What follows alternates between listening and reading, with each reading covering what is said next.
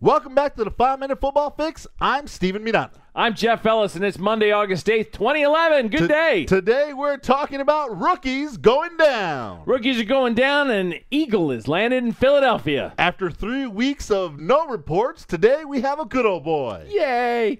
And the Hall of Fame had a lot of empty seats in it. And then we'll go out with style.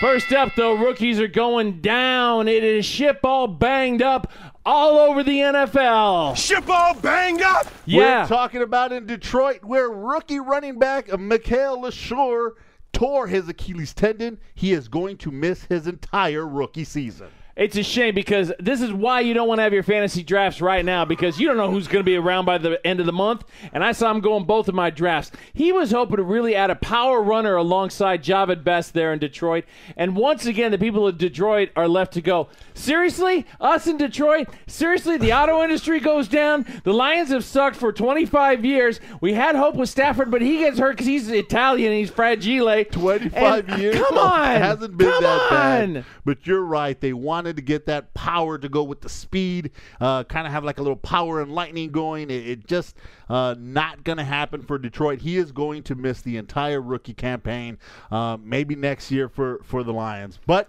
it's not that bad for the Fresh Prince of New York, Steven. it is that bad. It's not that bad. He won't miss the entire season. That's right. Prince Amukamara of the New York Giants. Days after signing his $8.1 million contract. How much?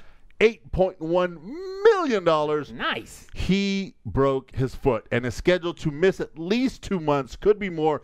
Jeffrey, that is why we have a saying here at NFL Rants and Raves. Make sure you sign your $8.1 million contract before you break your foot. We really have a saying that says that?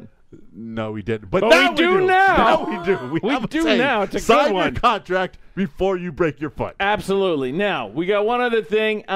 Speaking of New York, Steven. Oh, gosh. What is going on there? They're losing people. They're becoming the Detroit Lions of the East. Well, Kevin Boss goes on. Kevin Boss, we know his name. Kevin Boss goes out and signs with the Oakland Raiders. Yes. And then they go in and they bring in Ben Patrick from the Arizona Cardinals to kind of shore up that tight end position for Eli Manning. And since the 2007 Super Bowl, Eli has lost every single guy he counted on for red zone targets. I have a question. How many 26-year-olds out there have retired in their life? How many? That's a good question, Ben Steven. Patrick, at 26 years old, the tight end they brought in from the Arizona Cardinals, after 5 practices with the Giants, says, you know what? I'm done. He says he's got a lot on his mind. He's got a lot of things to think about.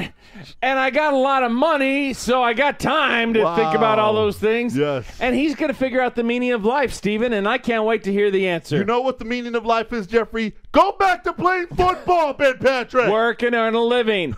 Finally, and next, an Eagle has landed. Pro Bowl wide receiver DeSean Jackson is back in camp. He missed 12 practices, but I'm pretty sure that he'll get up to speed pretty quickly there. I know why he's back. Basically, the Eagles told him and told his agent, we don't negotiate with players which are not at camp. He wants his money, so he showed up to camp. It's cost you a lot more now under the new CBA to be missing camp, by the way. And next, we have our favorite segment, and maybe yours. Just a good old boy. Yes, we do, Jeffrey. Never meaning no The harm. dude means no harm at all. Beats all you never saw. Been in trouble with the law since the day he was born.